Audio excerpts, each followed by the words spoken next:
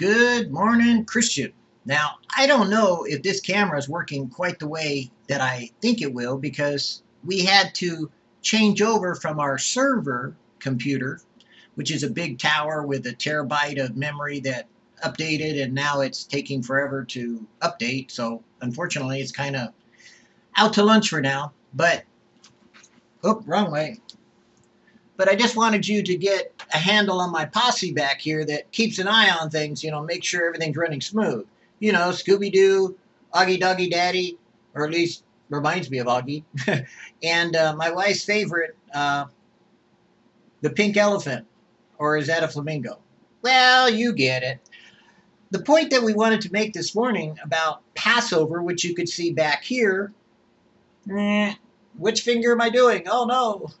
Back here is the reality of how you can't get so serious that you forget that it's meant to be celebration.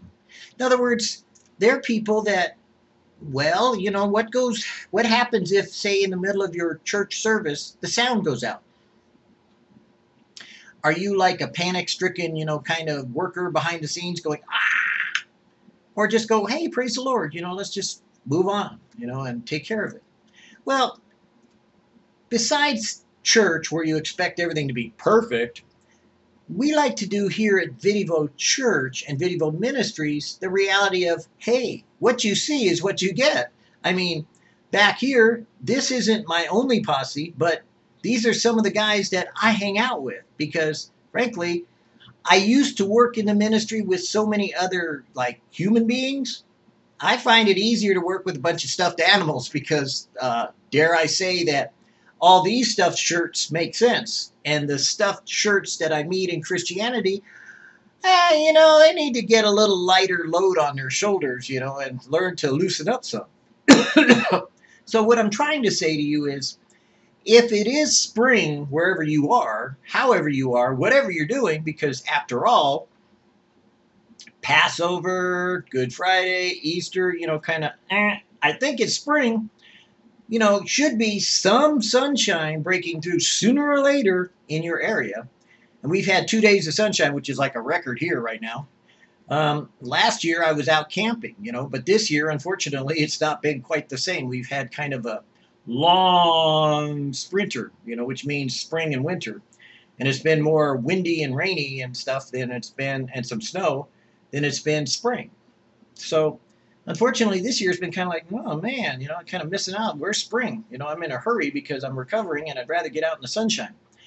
That's what we want to talk about today, is that the festivals of Easter, Passover, Good Friday, Wednesday, Thursday, whatever day you celebrate Resurrection Day or the eating of the Passover or the killing of the lamb or whatever it may be, enjoy.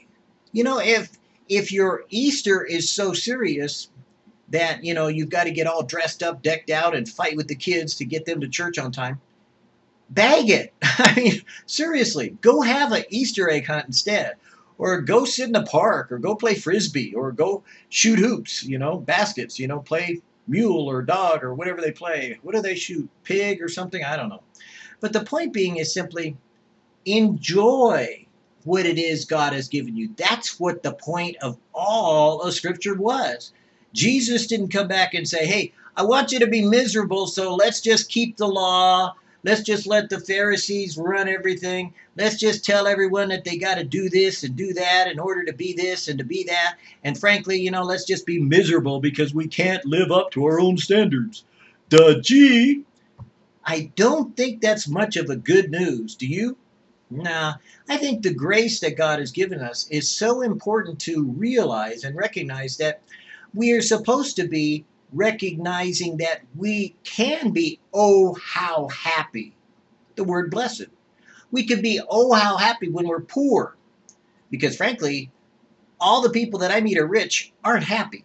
I mean, even the ones that, I have a problem with Christians going on Christian cruises. It just bugs me to death. I just, it doesn't compute in my mind. How do you get from, deny yourself, take up your cross and follow me, to go to Christian cruises and, Christian retreats and Christian college and Christian this and pay, more than you do anywhere else when Jesus said, freely you receive, freely give? I just can't put the two together. But besides my own bias and prejudice, the reality of what I'm trying to say is enjoy it. If something's dragging you down, bumming you out, or making you be worse than what you should be, knowing that you're saved, then it's not worth it. Get rid of it. Put it out of your life. Get rid of the old leaven.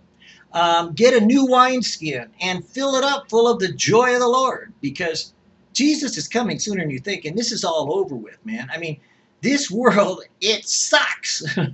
It's not what it's supposed to be, and whatever you think you got is going to be gone. And whatever you think you're doing isn't going to last, because it's going to be tossed in the fire and tested, see whatsoever, manner it was. And I know personally a lot of my works are going to be consumed in the fire. I do know a lot of pastors' works are going to be toasted, but there'll be some things that are good that we've done along the way. And so that's left up to God to say, not us. Because, we're impure. We've never been through the refiner's fire. We like to sing about it and talk about it, but no, we're not there yet until we die. Then you've been refined. So, in the meantime, when you have the opportunity to enjoy the day, such as the Lord has made, then do so on these holy days, these days that God has made for you to celebrate with,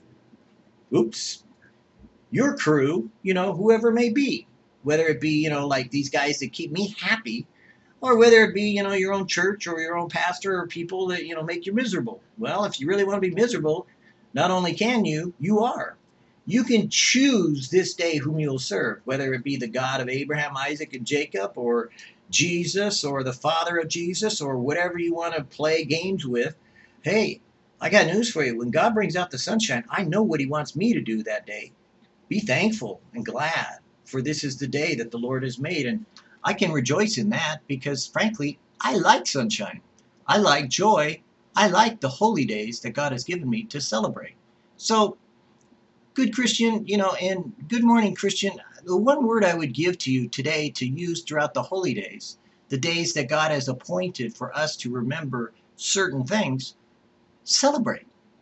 Don't argue, don't debate, just celebrate.